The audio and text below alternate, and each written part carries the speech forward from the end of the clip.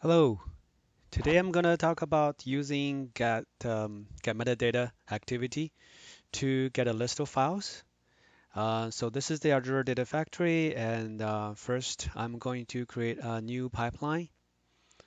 Um, yeah, I'm gonna create a new pipeline here, and I'm going to go into the general. Under general, there is the get metadata, and what I'm gonna do is I'm gonna get a list of these files, and then I'm gonna use it for each activity to loop through those files, like the names of the files.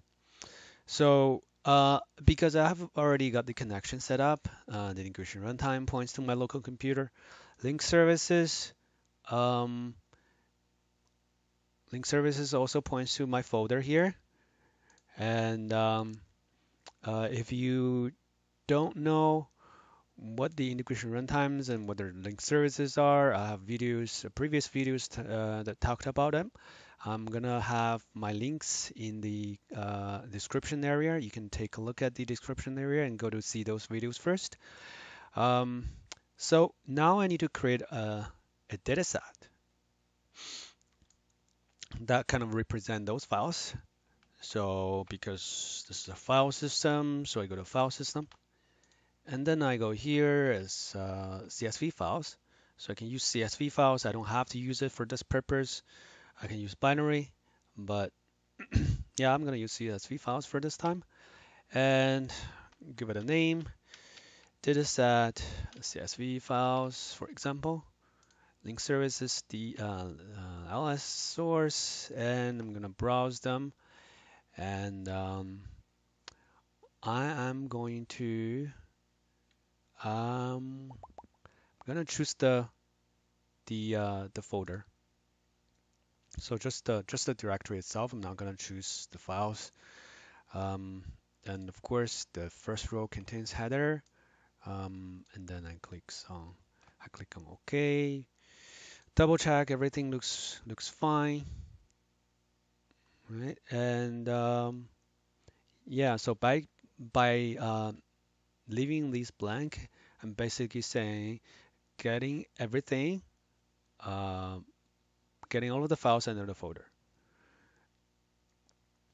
All right. So I have the dataset configured already. Going back to pipeline, I think I'll delete this thing that I didn't finish last time. All right, so I'm here, and this is the get metadata, and now I need to configure it. Go to dataset and select the dataset that I just created, the CSV files, and then um, this is the most important configuration of the metadata activity. So we gotta click on it, and then this is telling the get metadata activity about what kind of metadata I want to get it for this pipeline, for this get metadata activity under the pipeline. So I can get different informations. For example, I want to see whether files exist, right? Then you can select this. I want to see the last modified daytime. I can select this, but in this case, I want to get a list of the child items under the folder. So I select this, and then I come here, double check again, and yeah, everything looks good. So when the pipeline runs, it's gonna go into this data set, which points to a folder, and it's gonna get all of the child items. It's an object that contains the child items, and we'll see in a minute how it looks like. So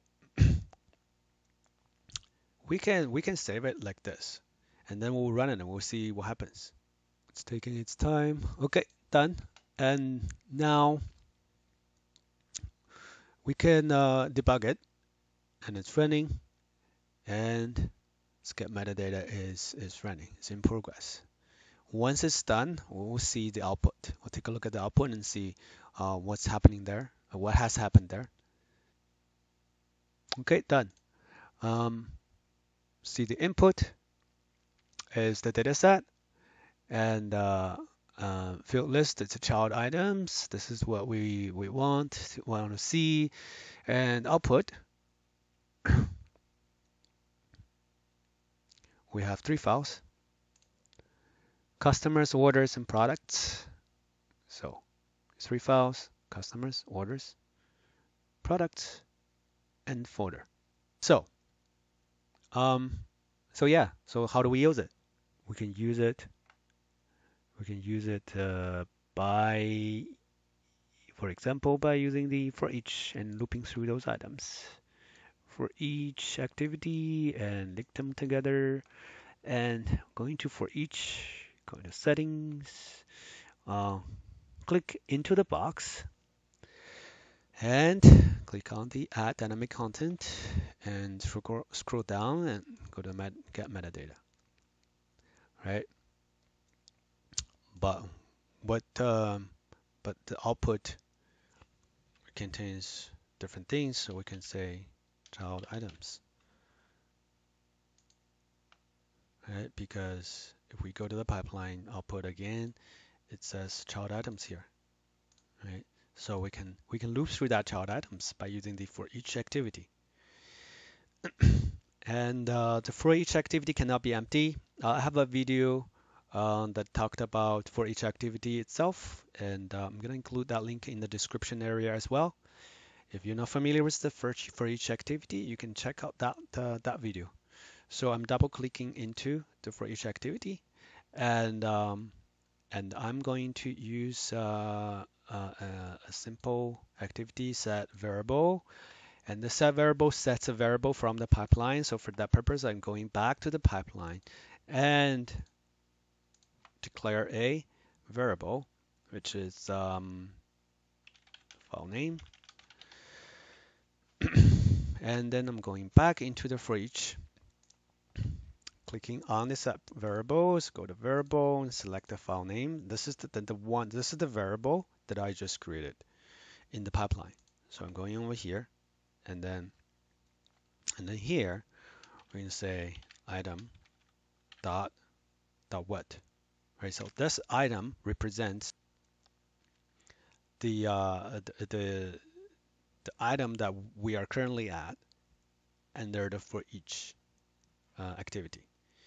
So because for each activity looping through the array that it has, and the array that was fed into the for each activity is the list of the list of file objects.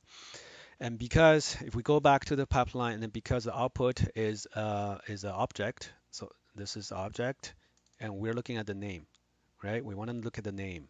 So going back into here, so here we want to say item.